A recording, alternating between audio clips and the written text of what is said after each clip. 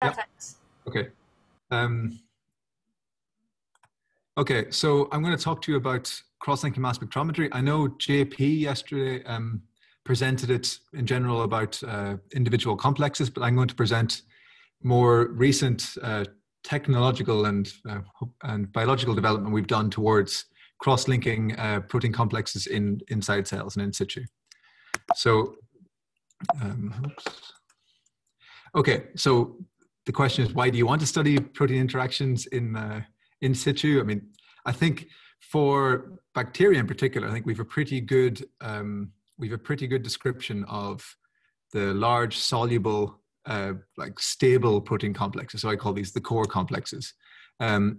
But we know that there's a whole lot of proteins that interact with these, and there's also areas in the cell that aren't so soluble, such as the membrane or things bound to DNA. And you also have your your molecular crowding and other aspects that are very, very difficult to recapitulate ex vivo. So ideally, we'd like to trap interactions inside the cell before we study them. So the other techniques that people have used is like APMS or co-fractionation, but these all involve lysing the cell first, so interactors with high off rates are lost. With cross-linking, you just add a cross-linker to the cell and you trap the interactions. And then you can also not just map which proteins interact with each other, but you also have the topology, because you know that these residues must be nearby each other in the cell when they've been cross-linked together. So I'll talk a little bit about the workflow. So you have a cross-linker. Cross-linkers are very simple. They're just two reactive ends with a spacer in the middle. So the reactive groups react with whatever residues they're specific for. Here is quite a standard cross-linker, DSS, which is reactive for NHS esters. Or sorry, it's NHS esters, reactive for lysines and serine, threonine, and tyrosine also. There's different chemistries you can put in the spacer, such as an enrichable handle for pulling out the cross-linker, or isotope labeling for quantitative studies, or cleavability to where it breaks inside the mass spectrometer to aid sequencing the peptides. Then this is the typical workflow, is where you add your cross-linker to usually a purified complex, as JP showed yesterday. Then you digest your protein mixture, and then you have a mixture of cross-linked peptides and linear peptides. So linear peptides are regular peptides that you get from a triptych digestion, and these represent your background, and they tend to be a lot more abundant than the cross-linked peptides. So typically, people will enrich the cross-links by size, and do size exclusion chromatography, because they tend to be bigger than linear peptides, obviously, or by cation exchange, because they have at low pH they have two positively charged termini instead of one, and then you acquire this in the mass spectrometer, and you have a chimeric spectra. So you got two peptides in one spectra that are linked together. So we've done a lot of work in database search, so how to deconvolve these. Then you do an FDR filter. So you see at what you filter your data for 1% FDR. So 1% of them are wrong. And then we've done a lot of work in visualization, and then you model building and hypothesis testing. So if you want to do this inside cells, this presents brand new challenges. So a lot of my work here during my postdoc was spent addressing these challenges. So how to get cross-linkers inside the cells. This actually is fairly easy. The cells take them up quite nicely. Then we were developing two-dimensional fractionation. So we were doing like high resolutions cation exchange, and they were taking each of those fractions and doing anion exchange, or on the second dimension separating by size. And then we were acquiring a lot of we were doing a lot of mass spec acquisitions. And then this presented also visualization challenges, and which I won't go into today because I don't have time. We also spent a lot of time working on false discovery rate filtering. We discovered this was actually a big issue, that the algorithms and statistics we were using for individual complexes completely fell over when we when we did large-scale analysis. So we have a paper up in bioRxiv about this. Hopefully it'll also be out soon in a journal. So I want to talk about when we had this technical work done. I will talk about a project that we worked on, and this was studying transcription-translation coupling in Mycoplasma pneumonia. So Mycoplasma pneumonia is a very simple organism. These are, people may be aware of Mycoplasma species in their cell culture, but pneumonia is a mycoplasma that lives in your lungs. It's a parasite. It can only live there.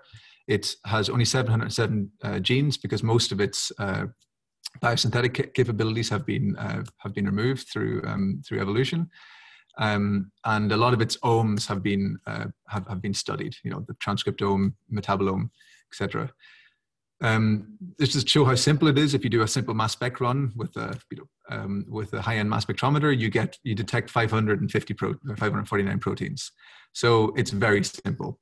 And people have used this species or its cousins to do full models of cells, and Craig Venter's doing the minimal bacterial genome, where he makes this even simpler by removing more genes. But amazingly, still 30% of its genes have unknown function.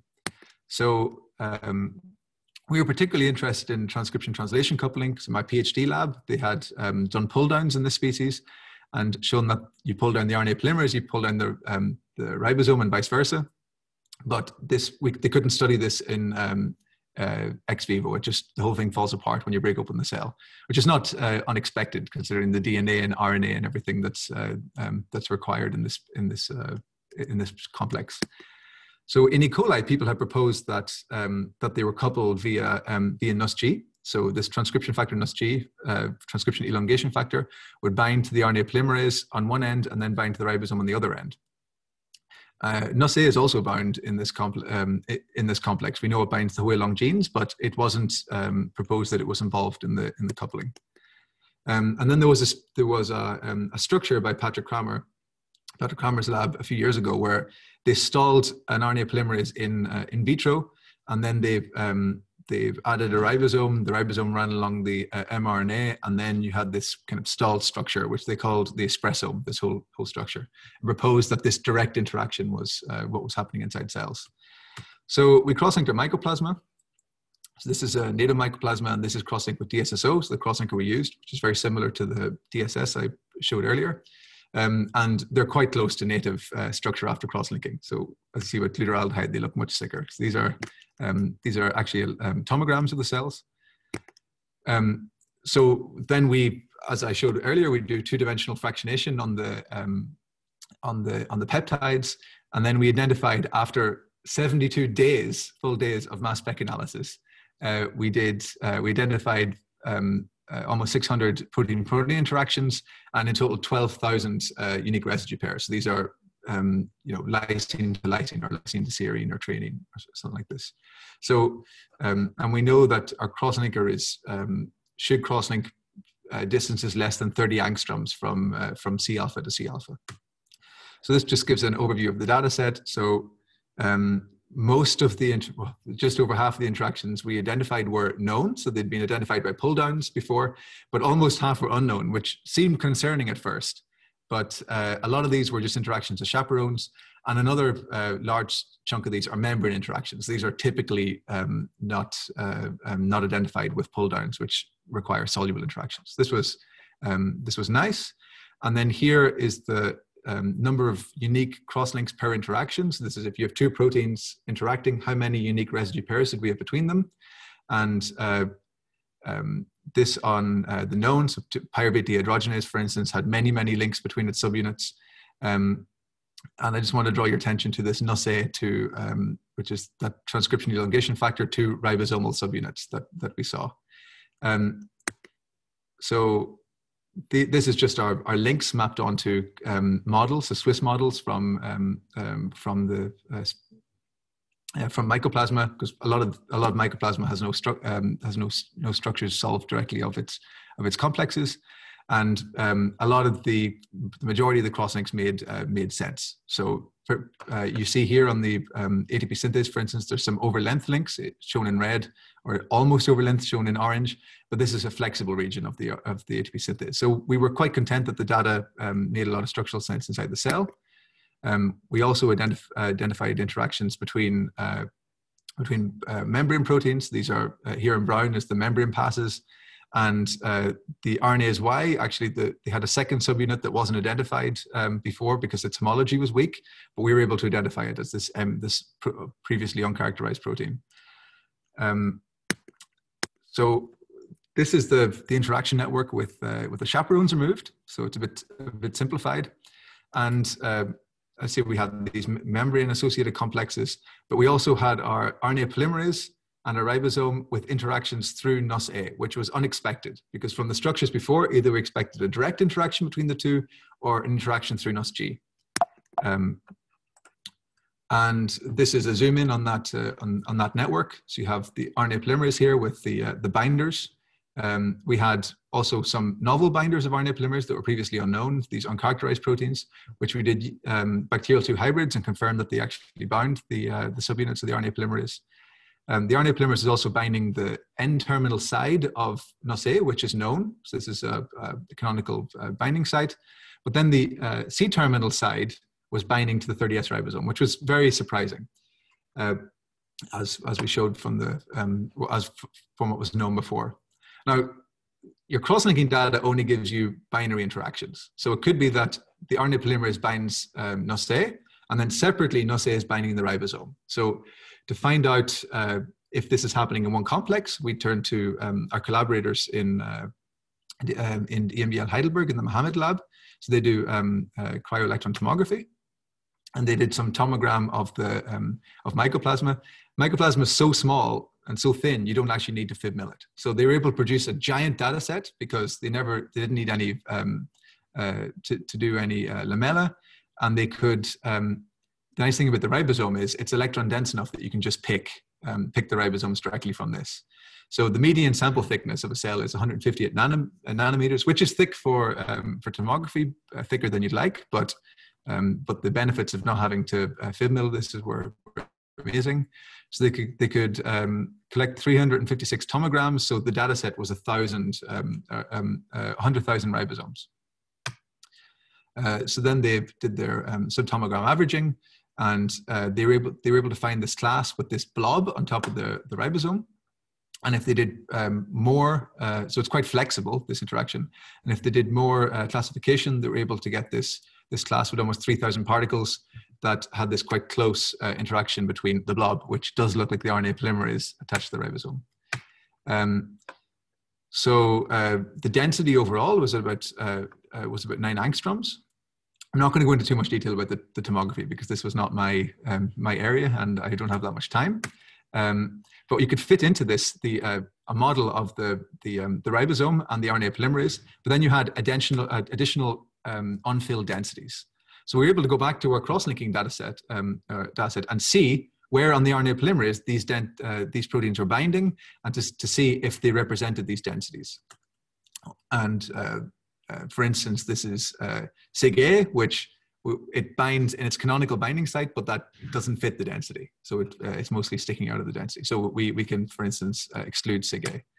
And this is just showing the quality of the density with the RNA going through. So we knew that this was an elongating RNA polymerase. So what we're able to do then is take the few proteins that we think could fit the density, just NusG and NusA, RPO delta, which is an RNA polymerase subunit that is found in firmicutes and mycoplasma. So it's not in E. coli or places where the structures were known. And then we turned to the integrative modeling platform by Andrea Sali, and we coarse-grained. So we were able to fit the ribosome and the RNA polymerase, as you see in a second. And then we coarse-grain all of the parts of the RNA polymerase that weren't in the structured region, and also the NusA into its domains, and NusG into its domains. And then you ask the integrative modeling platform to fit these as best it can to satisfy both the density and the crosslinks. And you do this thousands of times. So here, as you see, you're coarse graining the sequence into these spheres, and the spheres can be of differing sizes, from 5 angstroms up to 20 angstroms. You do this thousands of times, and then you get localization probability density at the end. And this is the that's 14.5 minutes. Okay, this is the core density, and you see there's extra parts of the RNA polymerase are sequences that weren't in they weren't structured before from the model. These fit out here, and then you see NusA fits very, very nicely into this density between the RNA polymerase and the ribosome. And also you see the cross-links are linked onto this. And we think the mRNA goes through comes out of the RNA polymerase, runs along the RNA binding sites. So these S1 and KH domains of NusA, and then into the ribosome. So this is the model as I've just discussed. And then we had multi-body refinement to show how flexible this was, and then we were able to treat the cells with antibiotics, either to stop transcription or stop translation. And here with chloramphenicol, that stops translation. Because we could only pick the ribosome, you see we totally lost this density on top of the RNA polymerase. The ribosome probably stops, and the RNA polymerase runs on.